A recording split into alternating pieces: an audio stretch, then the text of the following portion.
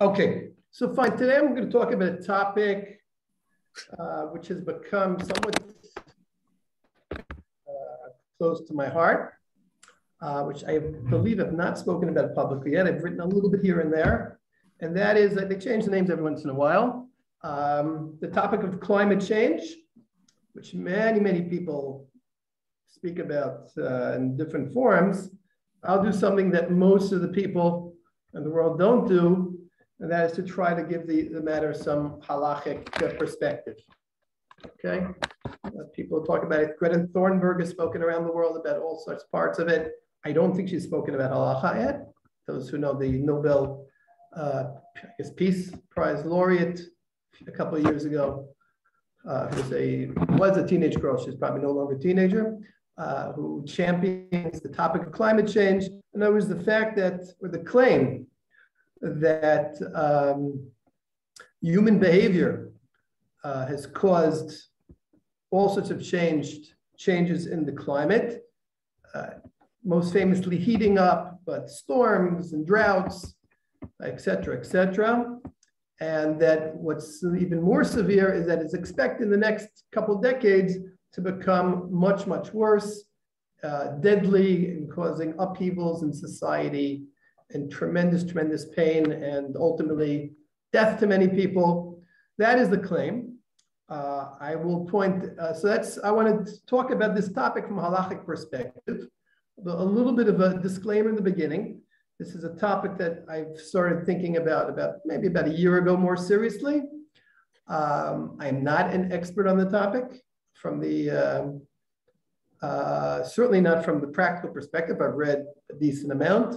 I don't consider myself an expert about the problem or the solutions. I am a rabbi who's read on the topic. Am I supposed to be doing the admitting? Yes, I can. Okay. But I will tell you what the traditional approach of Rabbanim, at least in the base medrash, Batei medrash that I have learned in, Yeshiva University, Eretz Chemda, that our basic approach is that unless we know otherwise, if we have experts on a field, probably most famously in the field of medicine, we follow the experts. That's the general rule that halachics take. One of the sources that we have on the source sheet, which I'll put up when appropriate, one that's found in many areas, halacha and Shabbos, as far as pikuach nefesh, in different areas. That is the general rule. A rabbi, we believe, should be well enough versed on a topic to understand what the experts are talking about, to see, is it really true that the experts more or less agree on a certain point or not, to know what to ask, to know how to apply. That much a rabbi should do, but he cannot be expected to be an expert doctor, an expert climate scientist, et cetera. So for the purpose of this year, and probably any other presentation of mine, I have done what I believe is my due diligence in ascertaining that the strong, very strong, more than on most topics that exist, consensus of climate scientists is that the fears are well-based. Exactly how it will turn out, we don't know. If we don't do anything, we don't know exactly. They're just predictions. They're based on scientific evidence, but it's not exact science. A forecast, not a report of what already happened, but a forecast. But in any case, the forecast is considered to be extremely credible and that there is a real danger to society. Okay, we talk about society. This is going to be important in our discussion. Talk about society. We're talking about global society. Clearly, there are certain countries and cities and regions that are expected to get it worse than others. And somebody lives on the coast, then the rising of the sea, of the oceans is more something that affects them. Somebody is in an arid country, and that arid country could turn into an absolute desert. That more affects them. So he lives in a very hot country, but is bearable. And if it could become unbearable, that affects them. And therefore, this is a rare situation that we have a global problem. Anybody, anywhere in the world can help exacerbate the problem by being wasteful, by contributing to the pollutants, the carbon emission, etc., can cause the problem. Those who will get it may be varied in varied places.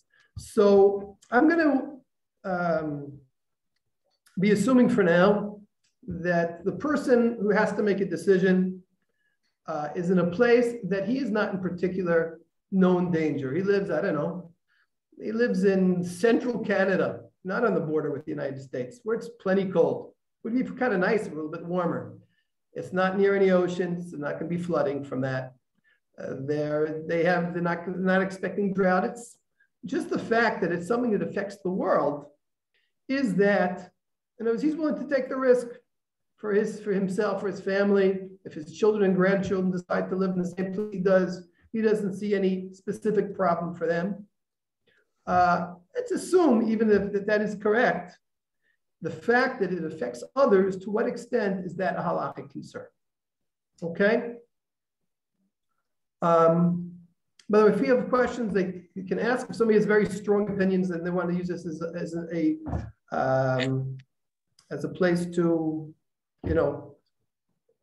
speak about them at length, and I would ask not to do that. But if somebody certainly has a question, a comment, and as I'm developing this talk and trying to find more sources and more insights, I'd be happy to hear insights from people. Okay, so I once wrote about this. I don't have the type of memory that if I read it, I would remember everything, but probably the first part of the presentation is very much overlapping with something that I wrote for a very nice publication called Why You Told Her to, I think it's called Why You Told Her to Go. They have before the Chagim. So before Rosh Hashanah, I wrote about the first part of the topic, I'd say the more Hashkafik part of the topic, in general terms. And I had two applications in mind, and I hinted at them, didn't talk about them at length. One, two, I don't know who calls this, I guess it's a chova, but in certain ways it gives a new opportunity that people didn't have before. The corona pandemic, with the stress on the word pan, the part of the word pan, means it's broad throughout the world. And this question of climate change are unique things. I don't think that 200 years ago, I'm trying to think, was there anything that happened 200 years ago that people knew at that time, said, well, we have a global problem. So if people in our shtetl do this, it's going to affect people in Brazil. Or if people in Brazil do something, it's going to affect people in our shtetl. I can't think of something like this. So this is, they talk about because of communications. They talk about the world becoming a global community, a global village.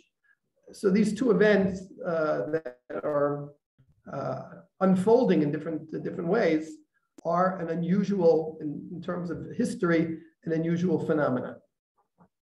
Maybe part of it is just because our scientific knowledge is greater, that we now have more tools to know how would somebody in the shtetl 200 years ago know that what they were doing would affect somebody hundreds of miles away.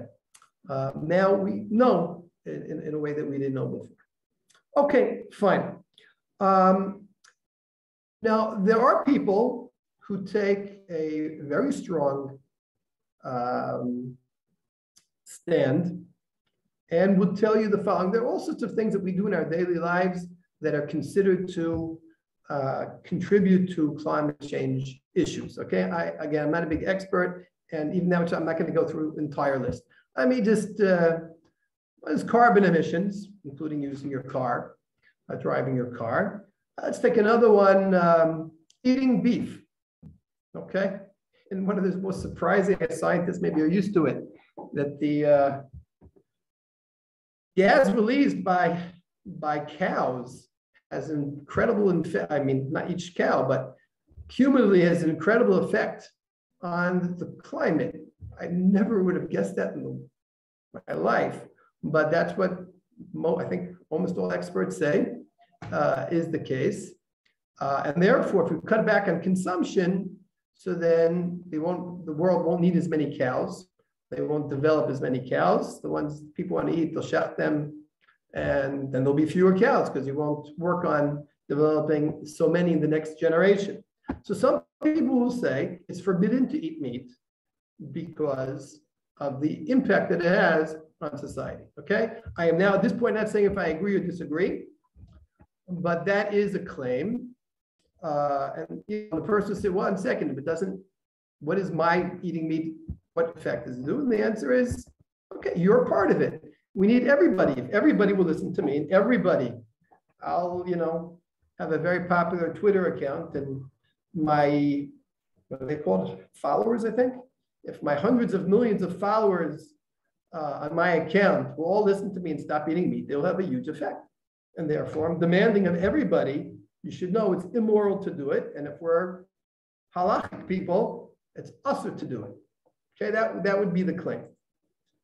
Now, in order to come to a halachic decision of that type, we need to make a bunch of assumptions. We need to prove a bunch of assumptions. I wrote down 5. Some of them may be broken up into more, but here are my 5. First of all, again, I'm living in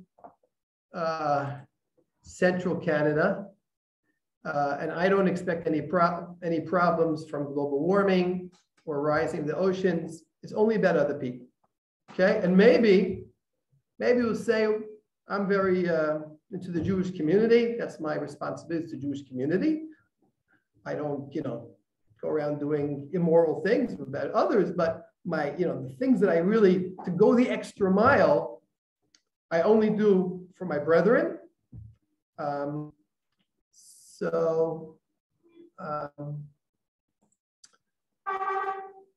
So that could be a claim. So in order, let's assume that's true. Let's say that Israel is not, I don't think it's true. Israel is not going to be seriously impacted. The New York community, the London community, all the major Jewish communities are not going to be affected. So the question is, do I care about the rest of the world? Okay, that's one assumption that he would have to assume that, yes, I do care about the rest of the world. Another thing we have to care about is not being, and I say this in double, triple, quadruple quotation marks, not being too frum. What do I mean by that? In other words, a person could say, listen, Hashem runs the world, and many people do say this. Hashem runs the world, and Hashem won't allow the world to suffer a catastrophe if we don't deserve it. And if we do deserve it, then it's not going to help to try to avoid it, because Hashem will make sure that we have the catastrophe in any case. Okay? So we have to, if we say that, no, you should change your behavior to avoid a catastrophe, you have to assume 2 things, 2 related things. I count this as 1, that Hashem's not going to save us, or Hashem may not save us if we go around their merry way and ignore the problem, and that it will help. I mean, if we have the problem, it won't help. Because if Hashem wants us to have a catastrophe, apparently we deserve it, and therefore all of our actions, all of the king's horses, all the king's men will not save us from the catastrophe. Okay, that's another point we have to look at. Those are 2 Hashkafik points. Then the next thing we have to look at is I can be prevented from doing something which at face value just has to do with me. What does anybody else care about? If I eat meat or not? So if I have high blood pressure from that, that's my problem. What in the world did I do? I went to the store, I paid money for it. What did I do wrong? Well, no, it causes us damage. Because you damage, I eat meat causes you damage? Well, because of this, because of you, they raise more cows, because they raise more cows, and the cows do this, they do that. Or that I drive my car, maybe more than I need to. No, you can't drive. I can't drive my car. I drive at the speed limit. I'm very careful. What in the world? I had my car checked. It doesn't have more emissions than it's supposed to have. What am I doing wrong? The people can say you are doing something that bothers us. Another thing which one can count the same or not is I can be doing something, maybe I really did 4 before 3. 3 should have been if I'm doing something which is damaging, but not directly, it doesn't directly impact people. It's more indirect. And the second thing, I'm not doing something damaging at all. I'm doing something totally normal, totally expected. I'm eating. I'm going from one place to another. What in the world do you want from me? Do you want me to be in a straitjacket the rest of my life and not do anything because it may offend somebody? I'm doing it perfectly. That's number 4. And the 5th issue is who gets to decide what we should be doing and not doing? Does halacha get to decide? Do rabbis get to decide? Who gets to decide at what point? From a halachic perspective, okay? If I said the halacha gets to decide, the rabbis get to decide, I don't think Prime Minister here or the President of America or the Prime Minister of England or anywhere else will really listen to me. But from our perspective, who I'm giving this year, I guess, who do I think has authority to speak on such matters? Okay, those are my 5 things. Again, that we care about what happens to the world, even if it doesn't affect us and our neighbors and even our country, perhaps. 2, that we believe that hishtadlus is needed and effective. Okay, taking concrete actions. That somebody can prevent me from doing something damaging, even though it's not causing direct damage. Sort of a type of we call it halacha maybe grama. Down the line, it can have an impact, but now there's no direct effect. And that somebody can say, don't do something which is not, we don't usually call damaging. It's a normal act of human beings. And the 5th issue we need to look into is who has authority to speak on the topic. Any questions at this point? Okay, if that's the case, I will continue going one by one. Okay, and for this, I will start doing share screen. Many of you, all of you, I don't know, should have gotten the source sheet. I do not think I changed it since it was sent out. And here we go. Okay, so if somebody does talk, I guess it will be less likely that I will hear you. It should jump on my screen, but I may be a little bit less attentive than usually. I like seeing the people I'm talking to. And now I can only see 3 or 4 people. But in any case, I'll try to go in and out of the screen so I do get to look people in the face, even if it's in the small boxes. Okay. So the answer to the first question, do we care about what's happening to the world? I think the answer is yes. Okay, and I bring a couple classic sources, say that even if we are, care very much about the Jewish people, and it's normal, by the way. It's, sometimes people talk that you have to treat everybody in the world as equals. Nobody really does that lemaisa. It was interesting about a year and a half ago, when they started to break out the vaccine, the COVID vaccine. So it was some people saying, we have to give out the vaccines according to need, right? Equitably. Every country would be a key to figure out. The World Health Organization should decide how to do it, and we shouldn't have richer countries come in and chop the thing. Okay, there were some people who talked about that. I was wondering what my opinion on was that. I knew, again, they wouldn't ask me. But at the end of the day, even countries that are considered more liberal, okay, there were funds for poor countries. They gave a little bit, they gave a few $100,000 here, a few $100,000 there. But for the most part, the countries took care of themselves first. Okay, in our situation, our nation, I live in the state of Israel, which is a Jewish and democratic state. But even those who don't, we have a special bond, a bris, I guess started Shavuos way back when, 3,500, I don't remember exactly how many years ago. 3,700 years ago, we formed the bris together. And therefore, we have a special bond, special obligations. What about beyond it? Do we care? So the Rambam, I think this is a famous Rambam. I'm going to go with my cursor. I don't know if most people do this. It'll become gray on the screen as I read. Everybody, sometimes I'll be reading, sometimes I'll be just translating. Everybody in the world has zchuyot v'avanot, has merits, has demerits, has sins. And things that work out, Hashem weighs them, who has more merits, who has more demerits. Obviously, that's just the number. Some are more weighted. The fact that a person said Kriya Shema is very, very important. You don't say, well, yeah, I killed somebody today, and I said Kriya Shema, so I'm about equal, 1 and 1. Obviously, it's weighted. Exactly how the counting goes. We have some very broad ideas. We don't really know any accurate type of way. And there's also, we don't just look at a person. If he's got more demerits, then he's a Rasha. If he's equal, he's a Beinoni.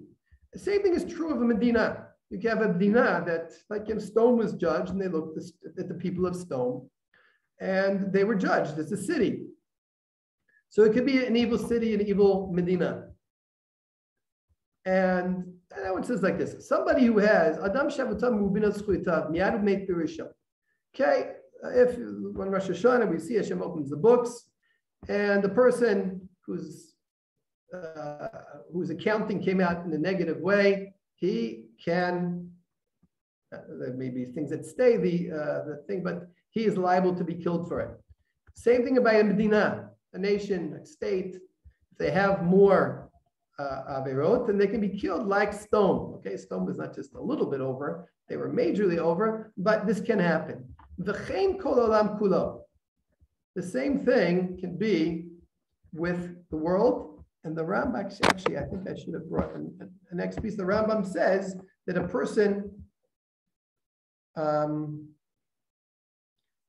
should look at it as a responsibility to tip not only himself, to do a good deed, to not only tip himself, but to tip his Medina and to tip the whole world, okay, to his side. This Rambam comes from in Kiddushin, the end of the first parak. Asa mitzvah, if he did a mitzvah, achat, it could be one mitzvah. Ashrav shechuyet atzmo, that he tipped himself for good things. That kolam kavzchut, that he, by doing it, he could have tipped himself and tipped the whole world. If he did not vary, he could have tipped the whole world for bad. Okay, so we see from this Gemara, this Rambam, that I need to care not only if I do a mitzvah, what's going to be with my personal gzar din, but how what I do impacts my country, and how what I do impacts the world. Okay, so this is here, it's mitzvot and averot, but the idea that I care, what is it relevant to me? I just care about, and I think a lot of people think about, well, what's going to be with my olam haba? What's going to be with my olam hazeh? Okay, my family. How many people think, well, if I do a mitzvah, what's it going to do for Klal Yisrael? And how many people think if I do a mitzvah, how that's going to help a global problem? We see from this Rambam, from this Gemara, that I care. I don't know if I do care. I hope I do care. We are supposed to care and think in terms, how does it affect the world?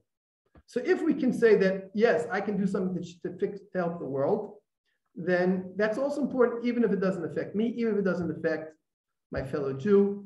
I am concerned about the whole world. I would add that perhaps the extent to which this is true might depend on the era. Okay, I don't want to say this with any certainty, but there is one of my favorite pieces. Actually, 2 days ago, bumped into somebody. I said, "You have to see this piece." Rav Kook, he probably says this thesis many times. To me, the most memorable place is in the first piece of Ein Hayah, the first volume, the first piece. He talks about Kriya Shema at night and Kriya Shema in the day. And he says Kriya Shema at night is talking about the time of galut, of darkness, when things are not going well for us. And Kriya Shema in the day, when we're more closer to being high and mighty, not physically necessarily, but spiritually, but also physical prominence. When Bnei Yisrael were going towards Geula, then it's called Kriya Shema Shachrit. And he says over there that we're like Kohanim. There are times that Kohanim are insular, and there are times that Kohanim go out to the public. Okay, they go to the Beit Mikdash and they work for all of us. They're being very public, caring about everybody. And there are times that Kohanim are insular. When are Kohanim insular? When they are eating truma. Okay, nobody else can eat. You can't invite anybody over, or you have to send them a different part of the table. If a zar, even with permission from a Kohen, eats the truma, it's a horrible aveira. So when they need to eat insularly by themselves. You know, Rav Kook says that at the time of galut, the Kriya Shema of Arvit, when do you do it? At the time shekohanim nechnasim lechol b'trumatan. When the Kohanim go to eat truma, why do you pick that? So Rav Kook says the idea is that in the time of galut, we're more insular. And we have to be concerned about ourselves. And in galut, we're having trouble from our non-Jewish neighbors, and they're persecuting us in many cases. And we have to worry about ourselves to survive the galut. We don't think about the world nearly as much. When they're a time of geula, so then we're thinking more about our job as Kohanim going out. Now, a Kohen is a member of Klal Yisrael, correct? But in Parshas Yisro, with the giving of the Torah, how are Bnei Yisrael described?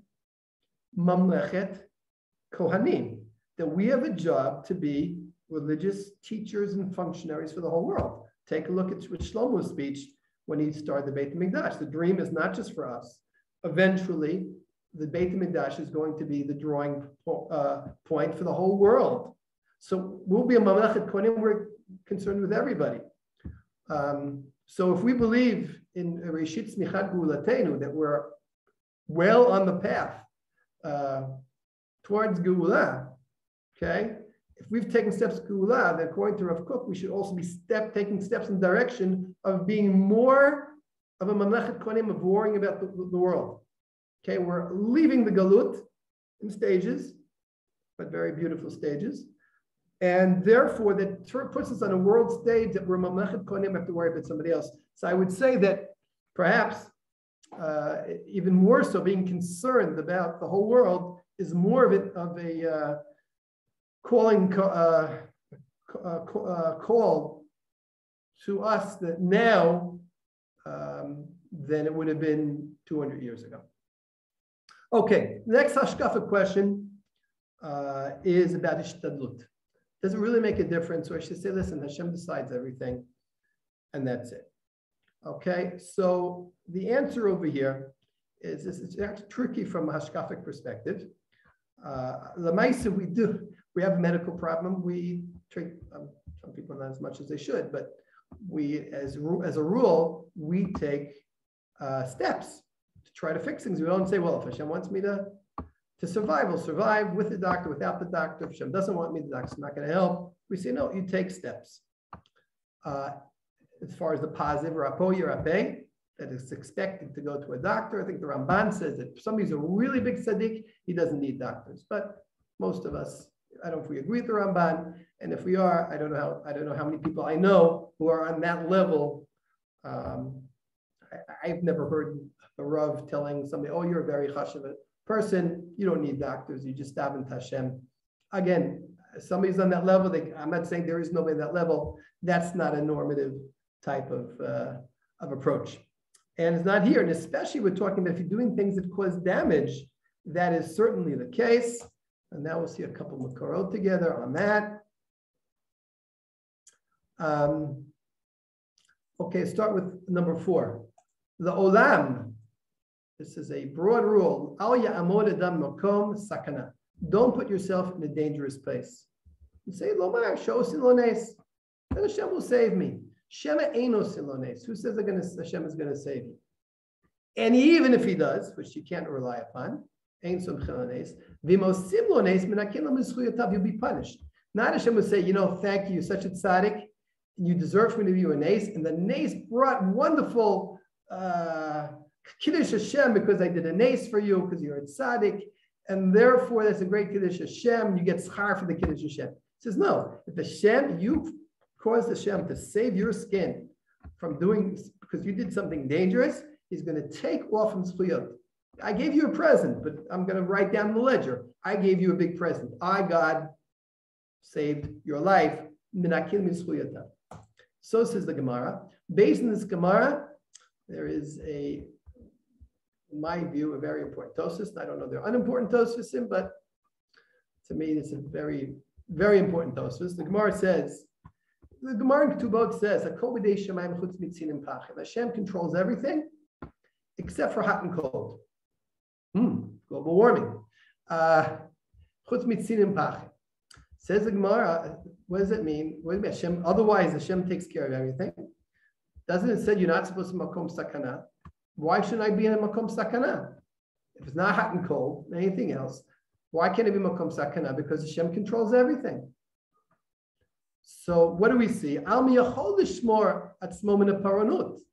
We see that Hashem, from there it sounds like I do control my destiny. In other words, what does he understand? That if you put yourself, let's not talk you in this case, if Plony puts himself in a dangerous situation, he's likely to die. Cause of death, he put himself in a dangerous situation.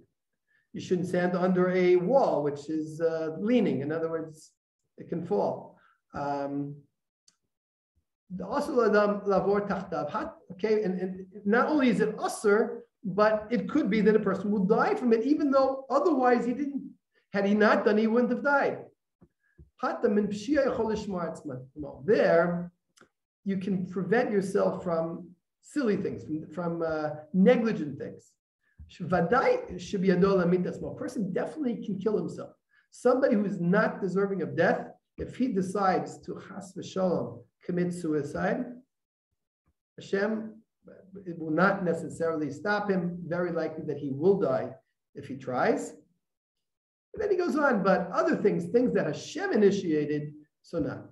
So what do we see? If we certain things we don't know, but if we know that something is by the laws of nature, whatever that means, big machlokas, Rambam and Ramban and others, but by the laws of nature, I'll use the term in any case, if by the law of nature what you're doing is negligent, is dangerous, is harmful, then you're not supposed to be doing it. Not only should you not be doing it, it could cause danger to you. In other words, a person could die or be damaged because of that. Okay, it could be death, it could be financially.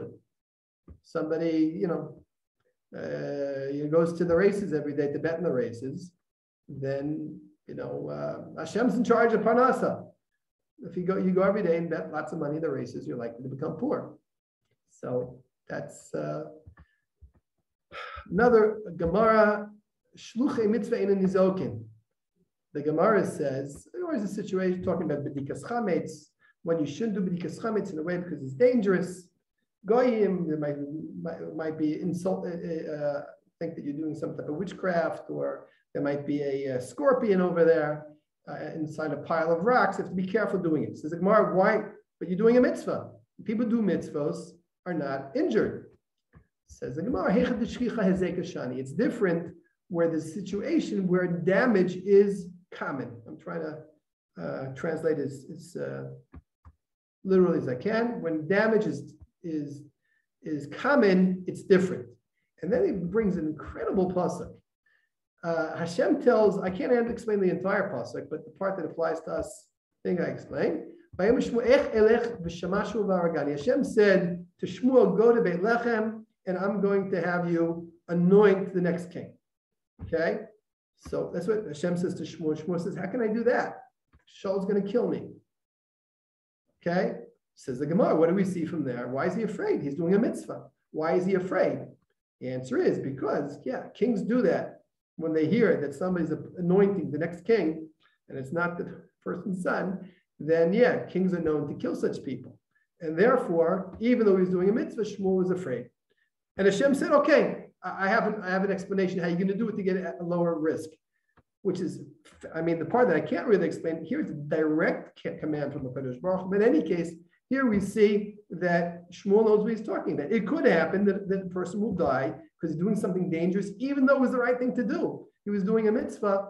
He still should say, no, if it's shchicha ezeka, I can't do it unless I put into effect a plan to mitigate the problem. Okay, see, there's some sources. Again, the writings of Chazal are very broad. I'm not saying that I have now encapsulated, but my understanding, these are representative mainstream opinions of Chazal, Rabbanim, that for normal people, Hishtadlus makes a difference. Not every time.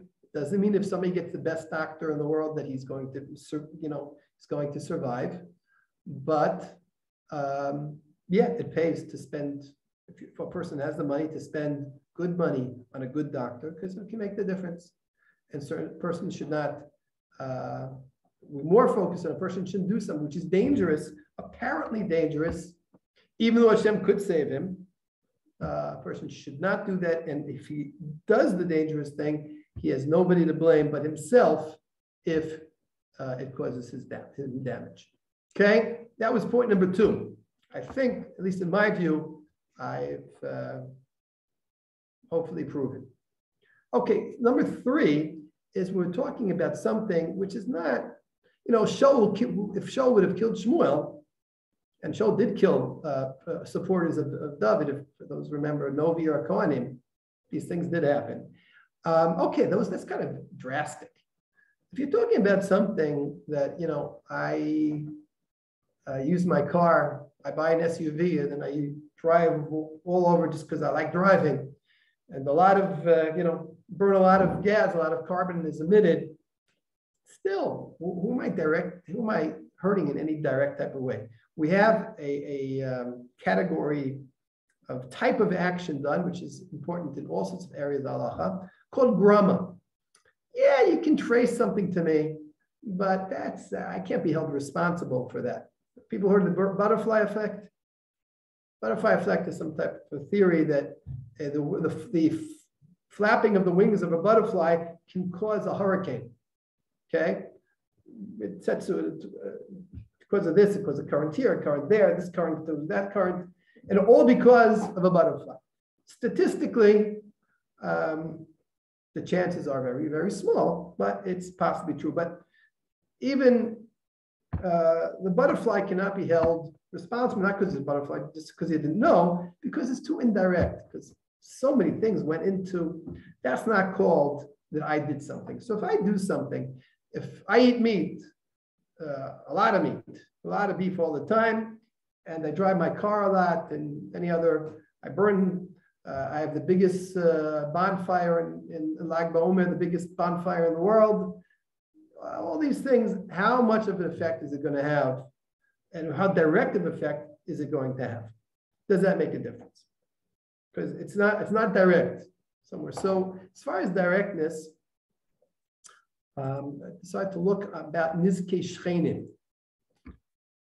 Nizkei Shchenim is a very practical and very hard to apply area of halacha, because especially when things change from not exactly the same as the situations, how houses and properties looked in the time of Chazal. But in Dinei Torah, we do go to Nizkei Shchenim, arguments between neighbors.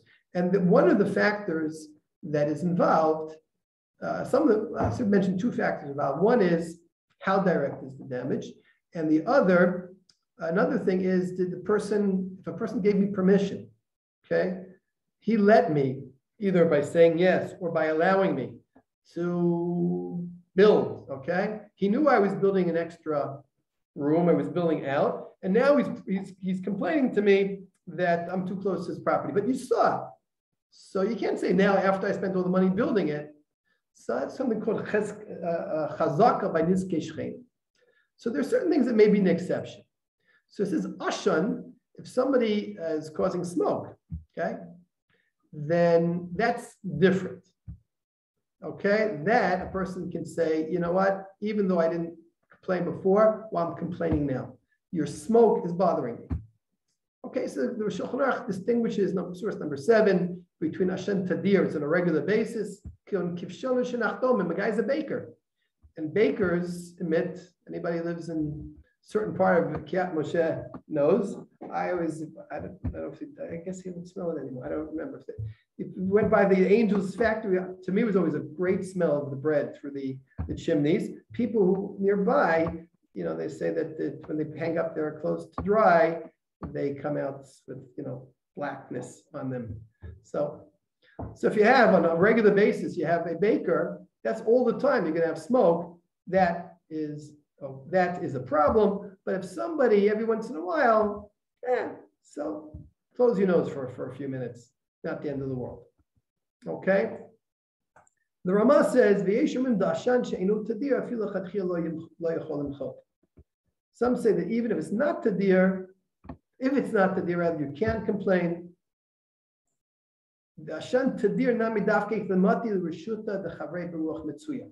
Even though smoke goes up, but it hasn't got to the neighbor. The answer is because there's wind. What type of wind? If I live a mile away. So it depends if the wind comes on a ruach mitzuya. If it's a normal wind, the type of wind that you have, not that there's a huge, crazy storm. The crazy storm is unusual. I can do what I want in my house. It affects you only once in a blue moon. You can't complain. Okay, but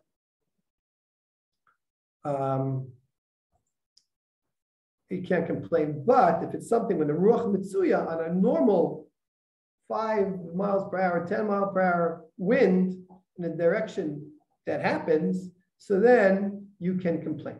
Okay, again, this is just an example of the type of idea that even though I'm doing something in my own house, how does it affect you? It can affect you, and you can protest.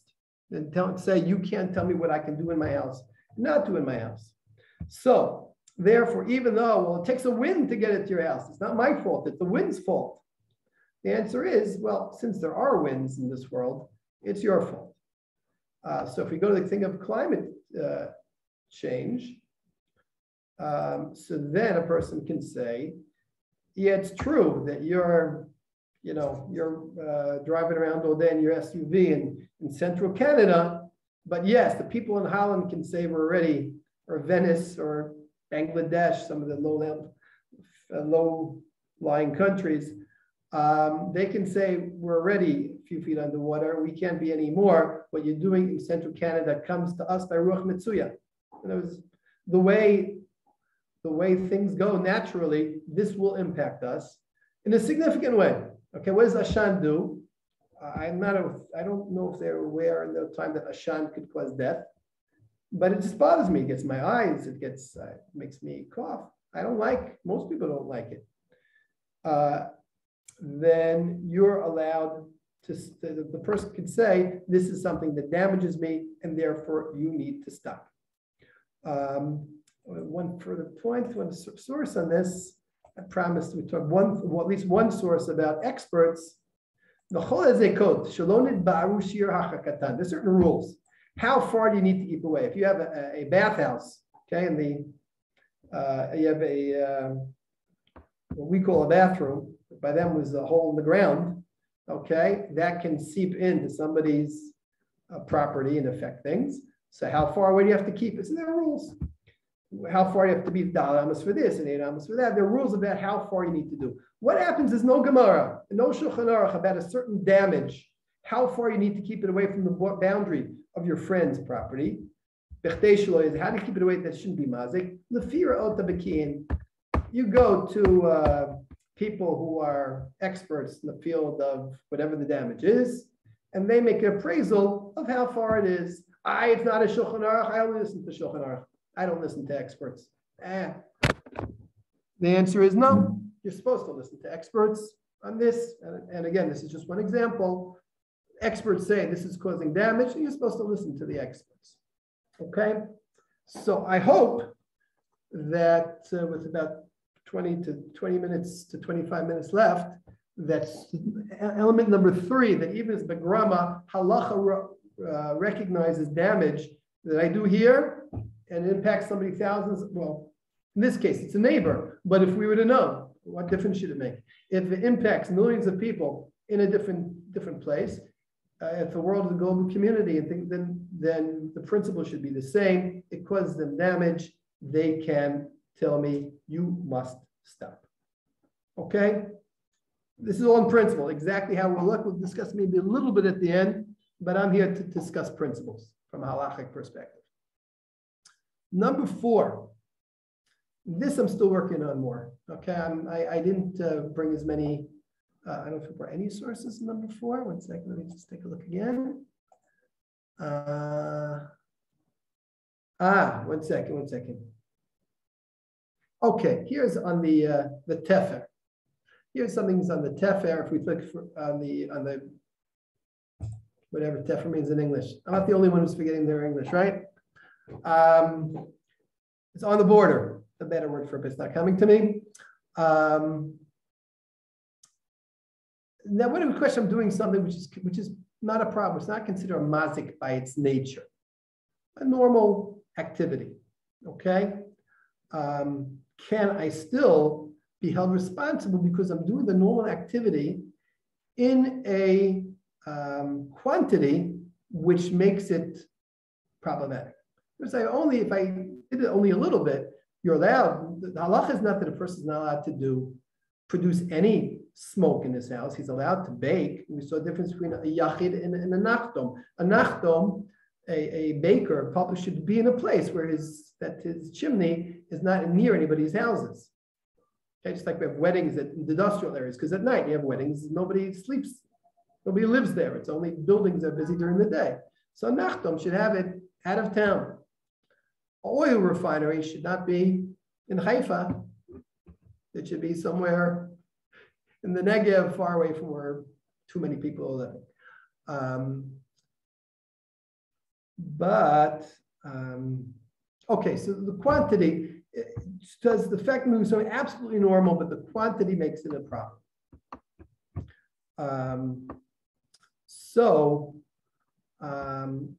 One area that comes up, again, I didn't bring sources about this, but I think the sources out there, I just didn't have a chance to get to all of them. Well, the issues is, as far as health is concerned, okay, let's take the idea of meat. The classical sources have nothing against eating meat, okay? Maybe it's even say it's a positive thing. There are many sources about it being a positive thing. But if a person eats too much meat, that is not healthy. I think the Gemara says that Kohanim had intestinal problems because they ate too much meat. So a person has a responsibility to be careful, that you should be careful about your lives. Could mean spiritually, but as the Chazal also understood it, physically, don't do things that are dangerous. And nutrition is one of those things. So you can take something that in moderation is fine, but in exaggerated amounts becomes problematic.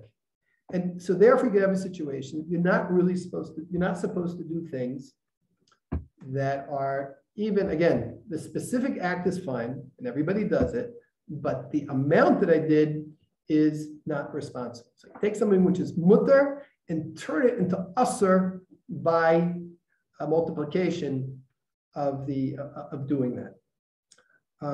Now, it's we have that, by the way, religiously as well.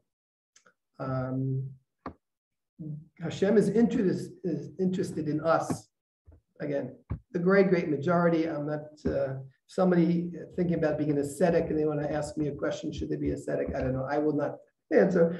I don't know if too many people want to be ascetics. The normal person is supposed to indulge in the pleasures that Hashem presents to us. You can eat meat, absolutely, just make sure it's kosher.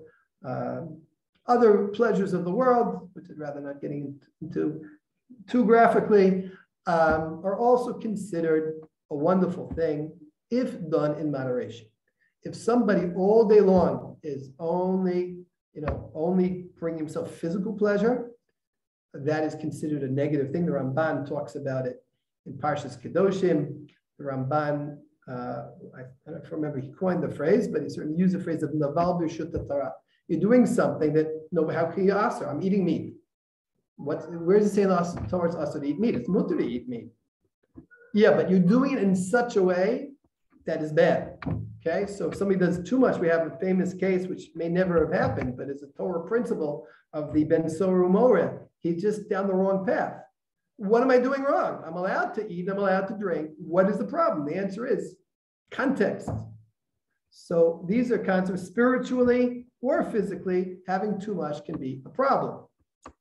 And I might even say usser. Okay, but the problem is, for Rabbi to say it's usser, is that these are very broad concepts. It's very hard to quantify. In halacha, we like to be exact. Halacha works better when it's exact. I think that's very specific about Judaism. It's not just the spirit of the law, be kind person. They're very specific halacha. If you find something, when you have to return, when not, if to do this, how much tzedakah should you give? A lot of things is quantified, very specific. If it's not specific, then a person said, well, it doesn't apply to me. Tell me why I have to do this. I gave it the office, whether literally about tzedakah or about anything else. So we have very specific laws. When it gets to, sure, do it. Just don't do too much. Well, what's too much? I don't know. Let's say we gave an amount of how much meat a person should have. You have to say, well, no, it has to be per person. We'll have to have what's the size of the person. And how much other food does he have? Is it a place that has alternatives? We can get protein, or it doesn't have alternatives. You can for protein. Meat is very important for protein. Protein is critical. Other vitamins, B12, I forgot. There's certain things that come from meat. Okay, if you have alternatives, does a person have alternatives? It's very hard to say asur mutter. Rabbis basically can't do it. They can give a sort of concept, eat responsibly. What's responsibly? And again, we go to nutritionists to tell us, that's the type of thing a person should do. Read up on nutrition.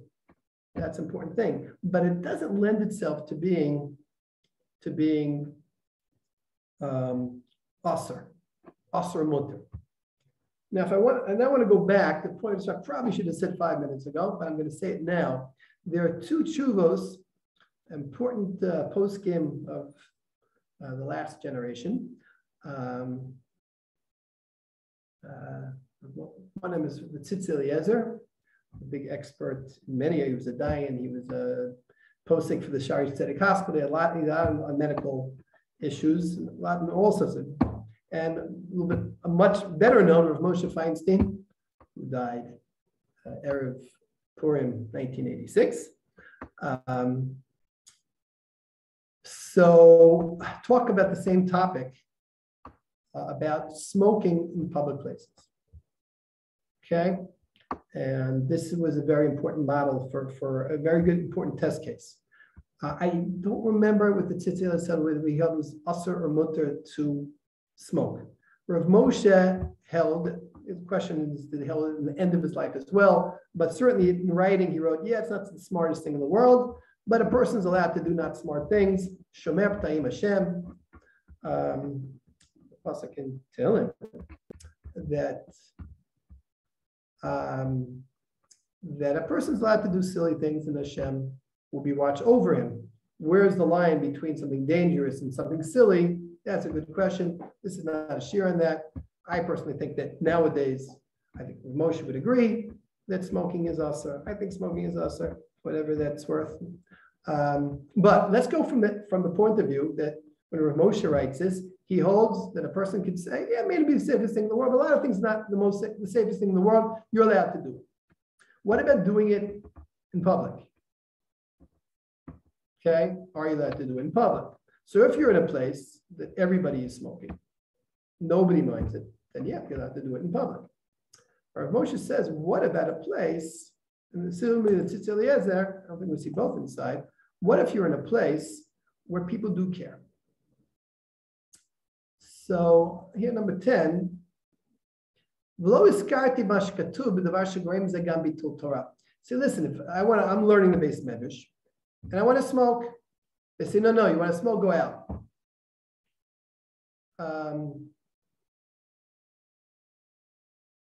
Or maybe the other way around. To smoking can either cause bittul tov, you go and take it out and light the thing. So that's going to cause this bittul tov. But also the other way around. I am smoking. Do I have to leave the base medrash to do that?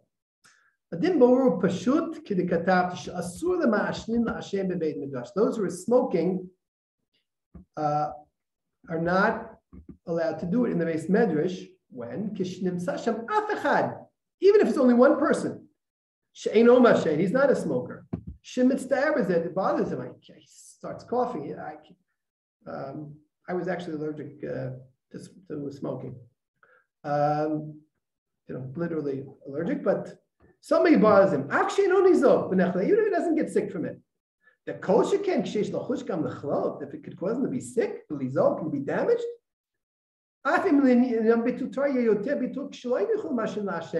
Even let's say people, you can't smoke in the Beit Midrash. What are they going to do? Every 20 minutes they'll go out to take a smoke break. That's going to cause Bittul Torah. Or Moshe Feinstein did not like Bittul Torah. Doesn't make a difference. Okay, he wrote this at a time that there was a lot of people who wanted to smoke in the Beit Midrash, and probably not so many who cared about it. He said, even if it's one person, anyway, they're not smokers, and they say it damages them, they don't have to prove it. They think it caused them damage, or just caused them tsar, they have to say, you have to stop. So this is important. I want to bring it for two reasons. First of all,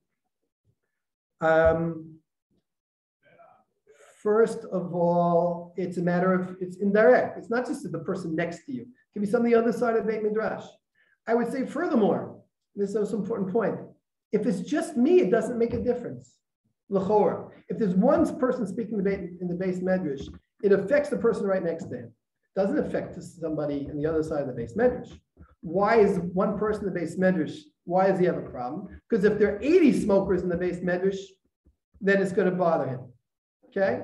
Okay, so tell the other 79 to do it, or tell, we'll take a Torah 10, only 10. No, you have to do it. You are responsible for your part. Okay, you can't say they have a rule in the base medrash, no smoking. You can't say, well, nobody near me. So if it's something bothering you, it's not because of just me, it's because of other people. Well, you're part of other people, and therefore you can't do it as well. It depends on the generation, I think, but we're bringing it now a little bit is because it once upon a time was considered very, very normal behavior. Smoking was absolutely, there's no social stigma to it.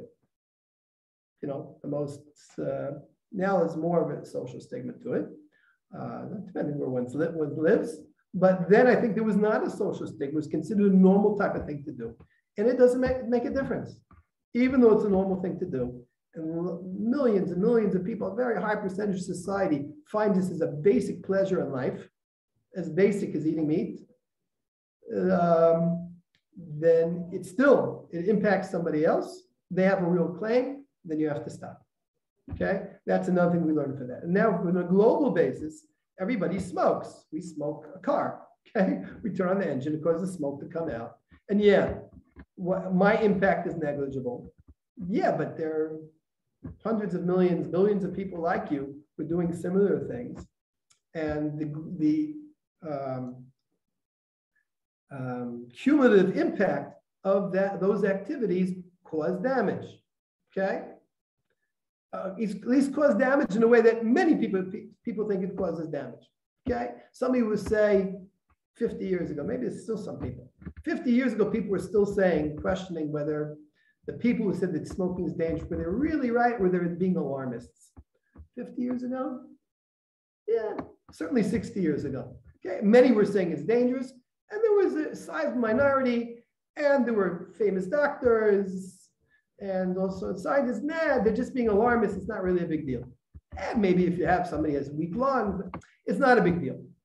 Okay? But still, that's when Rav Moshe wrote it. It wasn't clear when Rav Moshe wrote it how dangerous it was. And yet, they have a real claim that it's dangerous, then they have a right to tell you, don't do it. Okay, so I think we've now done numbers 3 and 4 about even something indirect, even something that my part is small, it's only because lots of people are doing it, well then lots of people have to stop. Okay, that would come to number 4. Now we come to number 5, and that is who has authority to speak out and to make rules on this topic.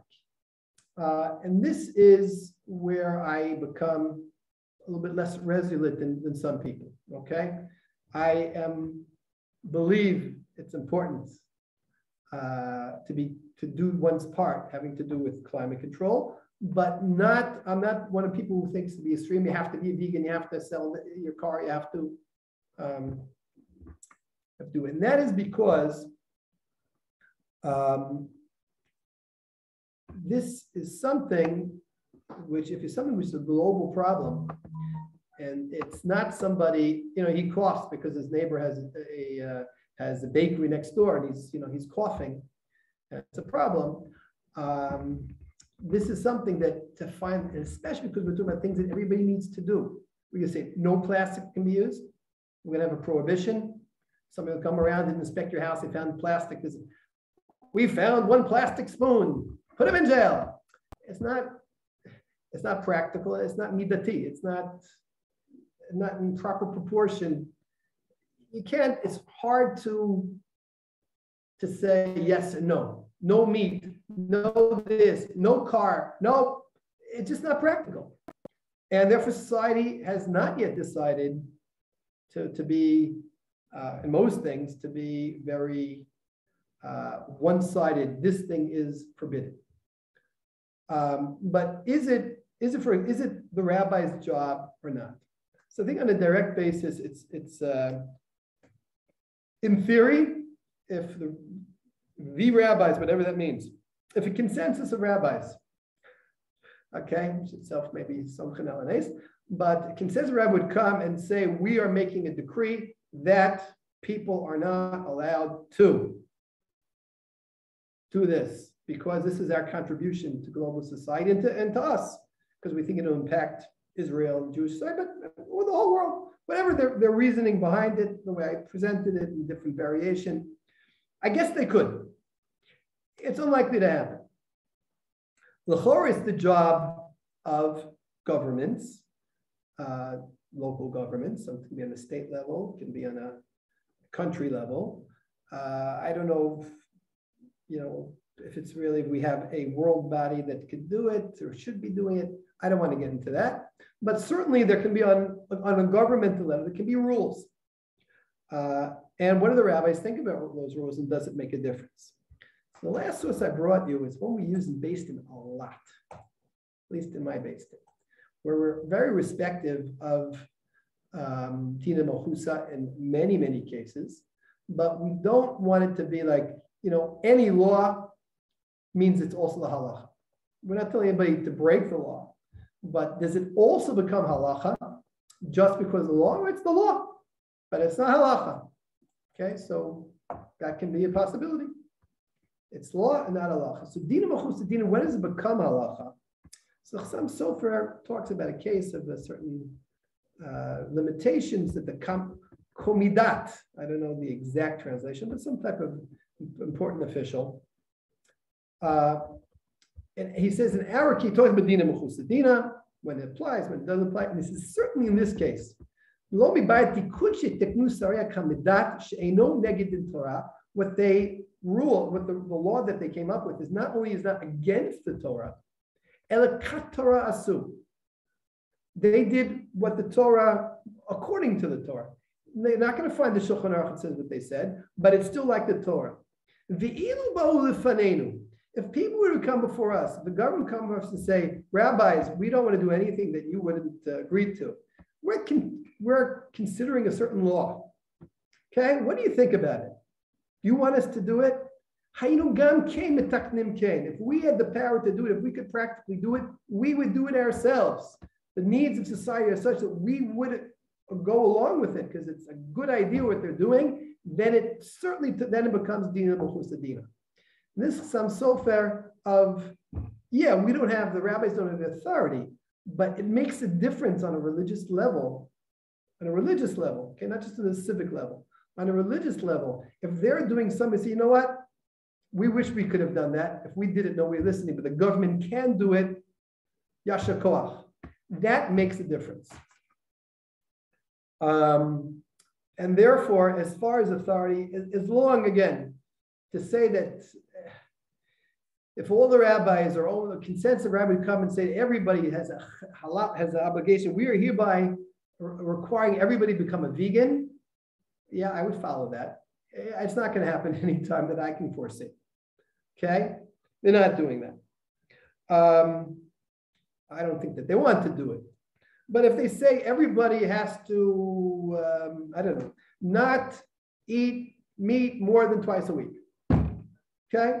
If that's, that they might do, in theory. I have no, unlikely. But if the government would do that, or there'd be some type of rationing system, or what system is used nowadays a lot when you want people, you can't make something also, but you want to discourage it. What system is used? The most common system? Most common system is taxes, tariffs. Okay? You make automobiles expensive. There's a tax on the automobiles and on the gasoline. And you need to raise another few $100 million or shekel. What do? Oh, raise the tax on cigarettes. Because anyway, people stop. We don't make a prohibition on it like they did in the 20s, but we want people to use less or maybe not to use it all. Make it pay, and then they'll have to weigh. Is it worth it to me to spend all this expense? Okay? I don't want to give President there's all sorts of feelings about it. I don't want to get into specifics, but this has been done recently about other things, about ecological things. It turned out to be very effective of putting a tax on something and then people start using it less. That's something that governments can do without being, it's being intrusive, but not intrusive like arresting people who drank or produced alcohol in the 1920s in the United States, which didn't work very well. So that's something that the rabbis can say, we have a view, we think that's important. A rabbi can say, rabbis believe in getting to politics, that call on their followers and the people in their shul, etc., that support this candidate for whatever position because he is climate friendly. That's an important thing. Okay, and therefore that's a reason to vote for him. Of course, this becomes very tricky because there's not one issue that affects us. There's so many issues. And what if you have somebody who's on the right side on this, but he's on the wrong side something else? I'm not getting into it. I'm not turning this political thing. But as a factor to say, encourage politicians to be, we the rabbis, we're not going to be mitaken, but we think it's a good idea, halavai, that you would be mitaken, certain things, certain steps, that would be something would be good. The amount, what should be done, I'm not an expert. I'm not going to say anything. Again, I've tried to share with you my understanding of the principles from a Hashkafik and Halachic basis with sources, hopefully with a certain amount of logic beyond the sources. I think that is the case. Again, important to point out the things that are like the novel b'shut Torah, that each act is understandable, but the cumulative is a problem. Again, I mentioned that it is not black and white, and in many ways, it's very good that it's not black and white. Not only that it's hard to make it black and white, it's good that it's not. We have a strict rule about a certain thing. Let's say that in my personal life, I can do 20 things to help the environment. Okay, do I have to do all 20? Do I have to be perfect at all 20? There may be something in my life, maybe using plastic is something very important because I am very busy, and my wife is very busy, and we have a lot of little kids, and we can't do it. Okay. So if it was usher, we don't say, well, I just can't do this. Halacha is too hard for me. No, it's halacha.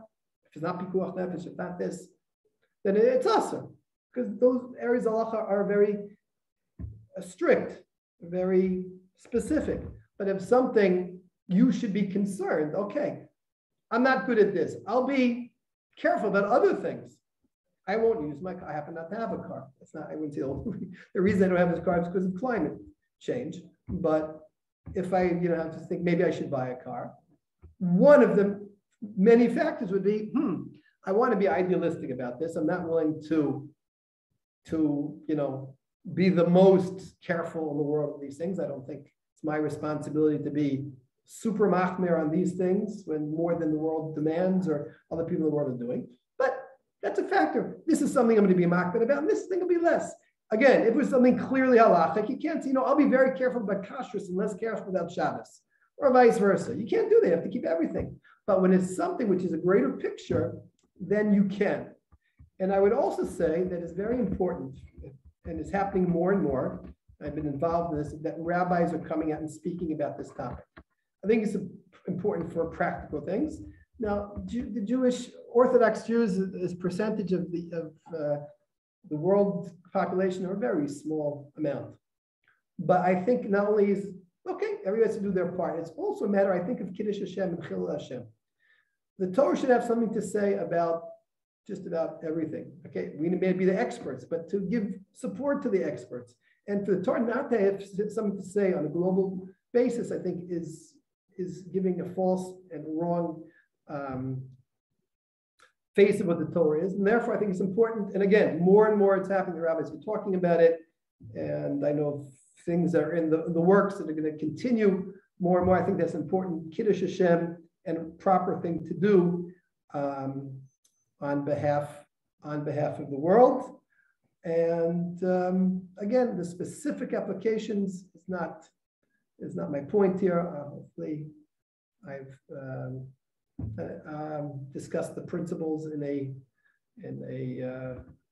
half reasonable way. We have source sheets. In the future, I may add on to them. But I thank everybody for listening, for taking part. And I don't know, is somebody coming on afterwards? If there's not somebody after, no, that's it. If anybody wants to stay on and ask and discuss, I'm happy to stay on. I'm not taking away from anybody else. I'm assuming no new speaker, then that's not a problem. And anybody who, that's the official end of my presentation. Wish well to everybody. I have a question. Yeah. When you discuss a subject like this, it's a mixture of halacha and thinking straight. And you don't say, oh, the guy didn't do it. He smoked too many cigarettes. Hashem's going to punish him. We're not going to. We don't trivialize like that. My problem with halachic analysis is when it's on a moral plane, it makes sense to me. When it's on a specific plane of details, it's a difficulty. Right. So that's if it's possible there's a specific grievous action, then maybe that grievous thing can be aser. I've seen people, there's a minute to take things that we use for a mitzvah, use it for another mitzvah. Okay. I've seen people take their plastics from their lulav, what we call them, zekel, I think we call them in Yiddish, and throw them in the fire to burn chametz. Yeah, but that's a good example. I would say that's us to do. That's something very specific. There's no reason in the world to do it, except that you think it's wonderful. Very good example. That's not justified. And therefore, if I had the power, I would say, or maybe I think it is usher. When you're talking about drive less, have less meat, use less plastic. So, right, I agree. You can't be very specific in that. And therefore, you have to give moral direction where we want to go. You should try to be more careful. You should try to be careful. But where is the line? In other words, you're not going to walk over the guy who burns cigarette paper and lets the smoke go up and say, you have usher, and what you've done, you deserve malchus. You're going to say to him, you're a son of a gun, you shouldn't have done that. So where is the line between showing your disapproval and saying that's also, because we have the halachic process is usher and mutter. Not necessarily. Sometimes the halachic process can be guidance, especially when there's no other chance.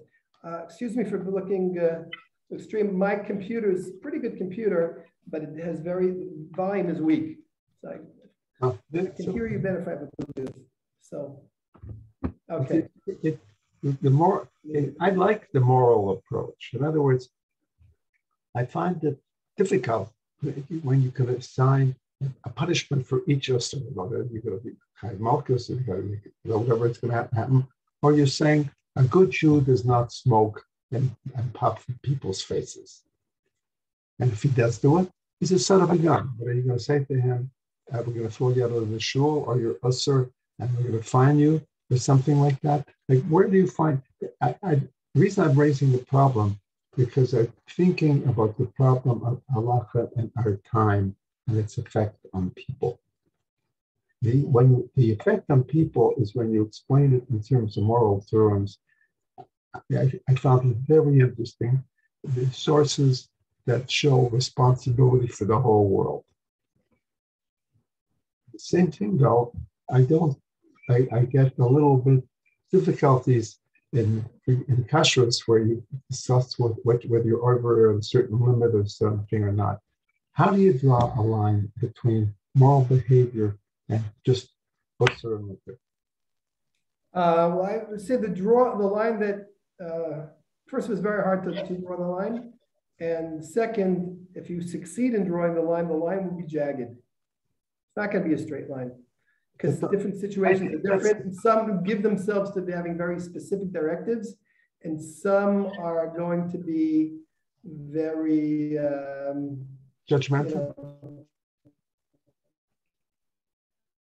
Yeah, it depends on the time. What's right in one community may not right in another community. What's right in one time, not right in another time. What are these situations? It's important to be balanced. How to be balanced is very hard. Balance means you have to control both sides of the scale. I remember once got a question when Israel, especially it was when Israel was having more of a water crisis that we haven't had in the last 3 years. I guess we haven't had it. We had a pretty serious one. So somebody said, you have to tell people when they do Netilas Yadayim, they have to use a very small amount of water. What's the smallest amount of water you can do? And part of me, we used to be very careful in my house, at least I felt it was being very careful about water. But Netilas Yadayim, I mean, okay, don't keep the water running the whole time when you're doing it, but one time you flush the toilet, one shower a month will be more than anybody could use in Netilas Yadayim. So, I mean, it's a mitzvah to pick that as the one place. So everything depends on context. It's very hard to, what are you giving up? And to what extent, how serious the problem is, what extent can people live with it? Certain things, in theory, is not a problem, but in practice, it's upending people's lives. And therefore, the ability to say, you know what, take this seriously. Everybody will decide. One person will decide that he's not going to take the car. He's going to have a car, but he's not going to take it to work. He'll go to work by subway. Or he'll take fewer showers. Another person, it will only eat meat on Shabbos. Another person, it will stop using, it will cut his use of plastic by 90%. Everybody can find their ways of, one thing I wanted to say, I'm still being recorded, which is very, very important. There's something, I don't know, I shouldn't be even positively ethnic, but maybe so. It is possible if we talk up the topic, this is an important topic. When I was a kid, the coolest thing to be in America was to be an astronaut. That was cutting edge of being, wow, you're an astronaut. Yeah. Being a doctor was pretty cool too. Okay, being an athlete also, but not two of my friends were going to be famous athletes.